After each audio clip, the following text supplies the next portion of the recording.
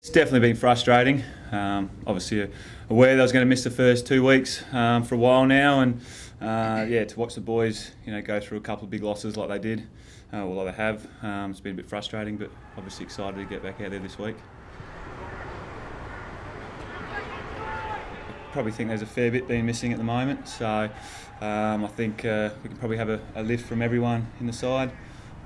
Maybe apart from Kaz, he's been pretty extraordinary, so I don't know if he can do much more. But yeah, I think everyone can probably lift a bit more, and yeah, coming back in the side this week, big challenge, but definitely looking forward to it.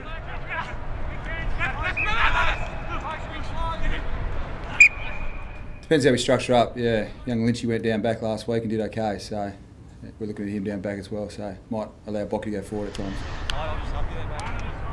Fletcher's an outstanding player and has been for a long time, and no doubt he's got the respect of the football world. And as far as matchups, we're going to have to flick a different couple of matchups towards Fletcher. I think he's quite comfortable in talls at times, but he plays in smalls as well. So we just have to read the game, see how he's going, and then make a change accordingly.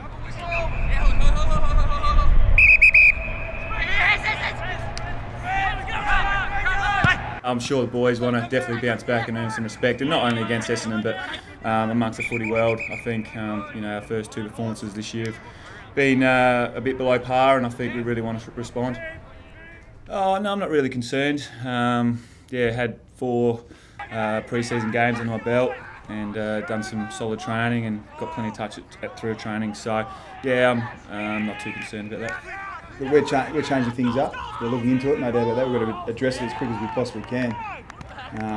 It all comes down to a mindset, I think. Our players need to get out there, know what their role is, get straight into the game, and not wait.